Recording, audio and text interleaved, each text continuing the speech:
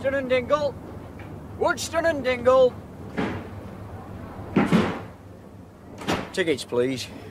Thank you. Thank you. More people using the train now, Mr. Lumpkin. Aye, since they stopped buses. Oh, hello, Miss Sybil, isn't it? Had an idea we might be seeing you. Yes? Your father being ill, I thought you'd be up. Well, I hoped you'd be up. Thought you'd lost me. You can't deny it's a long time since you stepped off this train. Ages. And you've not been here by motor car, I know that. How is my father? Oh, he's been bad. Very bad. Yes? Took him sudden.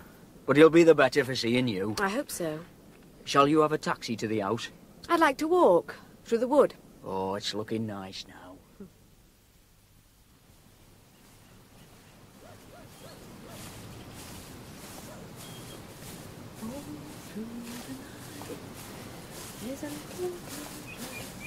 Sybil!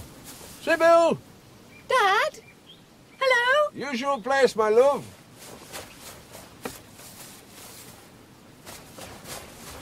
Dad, you're better. So. Out of bed. Wonderful. I never thought to find you out here. I was afraid... Well... You might be too late. Mrs. Worksop, in her letter, she said she thought it might be serious. I think it was. She'd been telephoning, but I was away. Yes? I came back this morning. Found her letter and telegram. I rang her. Hurry, she said, hurry. She gets panicky. George away too? He's always away. Hurry, she said, so I got the train. So fast now. I prefer the train. I remember. Ages since you were here. Ages. Busy? George is. George is always busy. I fill in the time. Children all right? They seem so. Good. Sit by me. The same old seat. Oh, yes. We sat here together so often. When you were small. You reading to me. Winnie the Pooh and all that. Yes. The children like the schools? I think so. They don't say much when they write. I thought I heard Rover bark. No. When I was coming up through the wood, I was sure I heard him bark. Rover's dead. You never said. An old dog. The winter finished him. But you never said. Sorry. You came to meet me, Dad. Aye. I needed a walk, fresh air. I hate to be shut in. I remember. Yes? Of course. The wood hasn't changed. Hardly. Some of the trees gone. Elms.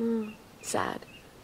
Remember summer evenings, me coming home from the office? I'd meet you at the station. You'd raise your hat to me. Little girl in a dirty dress. You'd raise your hat and take my hand, and we'd cross the field and up through the wood, singing our song. All through the night, there's a little brown bird singing. I remember. And then we had toast and jam. And strong tea. You like strong tea. To give you strength, you said. I remember. Well.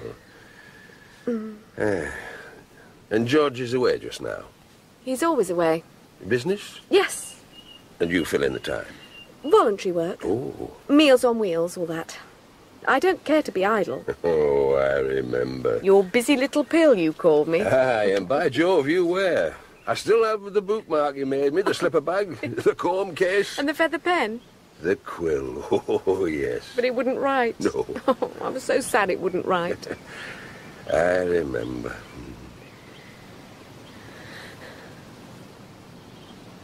You're all right out here? Yes. Not feeling cold? No, not at all cold. You look so alive. I am very much alive. You haven't looked so well for ages.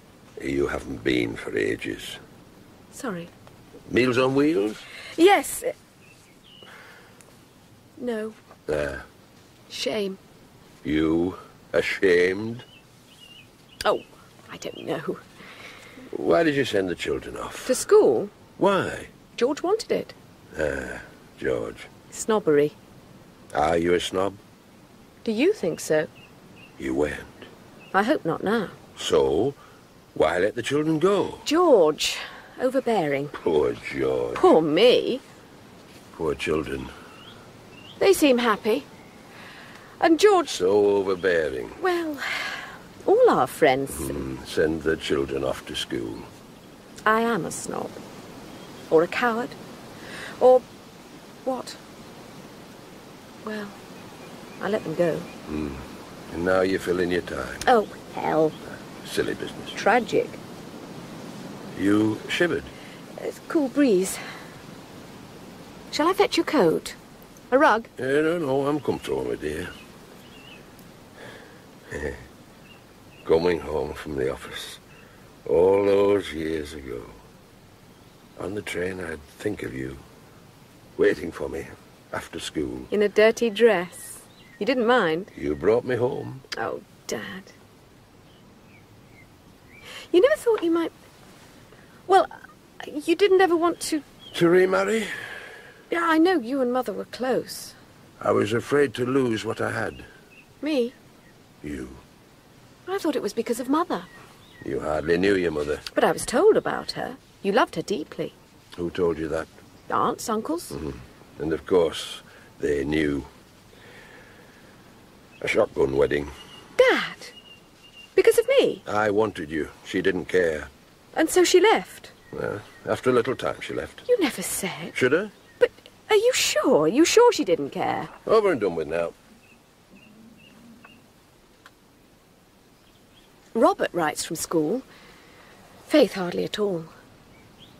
Did I forsake them? Did you? She thinks so. I'm sure she thinks so. Have them home. How can I? You have a lovely home. Empty. Then bring them home. So beautiful, so cool, so spacious, tasteful, and empty. When you came that once, so long ago, you didn't stay. No. George's home, not mine. You live there more than George. Not me. George's wife.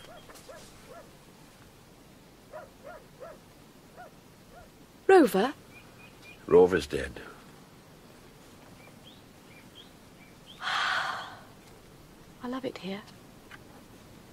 This arbour, the beaches, your lovely lawns. Who cuts them now?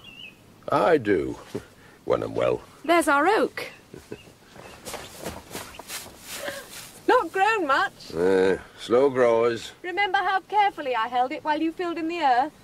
I remember. Taking care we didn't hurt the roots. Tenderly, tenderly, you said. Oh, Dad. Wish I'd known you were so ill. Over and done with now. I've stayed away such ages. Filling your time. Ridiculous. With a lover? Oh, God. Not that. That might have helped. No. Just emptiness. George away. Coming home with blank eyes, blank face. He likes the German Fräuleins, he says. Poor George. Or me. No. So empty, Dad. Why did you never tell me? Shame, or something. Oh, don't. Too many memories. Bring the children here. Here? Yes, bring them here. Live here. The house is yours. Mine? Of course. And George? Oh, yes. I remember. You never liked George. Jealous, I thought, when I brought him here. Jealous when I married. Over and done with now. I didn't like him either. No. You knew. And I knew you knew. Yes. He attracted me. Vital. Tough. Cruel? Not like you at all. Did I want to hurt you? Perhaps. I loved you too much. Perhaps. Oh, Dad. So empty. Faith writes to me. She never said. Long letters. Aye. She'll miss me when... There's ages yet. You're better. You're not old. There's ages. Bring her here. She'll like this home. And Robert, too. The river to fish. The wood. I'd like them here. You're possessive. With me you were possessive. You went away. To escape. Perhaps. Over and done with now. Bring them here. I want them here. The sound of them around the place. It's been so dead. You're shivering. Getting cold. Nearly dark. Let's go in. I'll make us coffee, like I used to. Forbidden. Coffee? An old man, my dear. Only milk at night. You hate milk. Well. How are the mighty fallen? Make some coffee to celebrate. My coming home? You're coming home to stay. To stay? Stay? But, George... Over and done with now. I'll make the coffee. Come on. You go on. I'll follow slowly, an old man's pace. You don't look old. You move so lightly. Remember how you taught me cricket? I remember. You were very good. At bowling, I bowled you out. Once. I'll make the coffee. Don't be long, the dew's so heavy.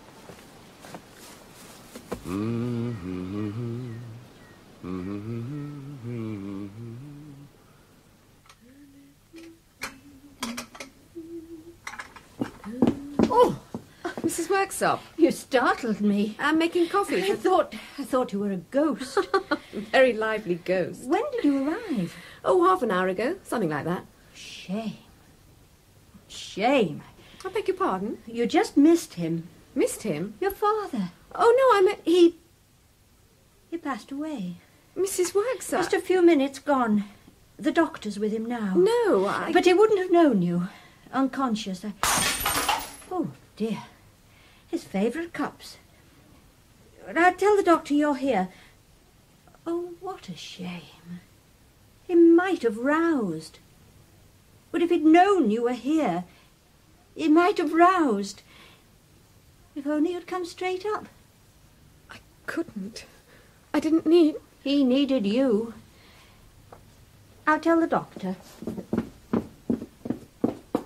Dad. Dearest Dad. I didn't tell you. Dad, I didn't tell you. I love you. Oh, God. The house so empty. Empty. Empty.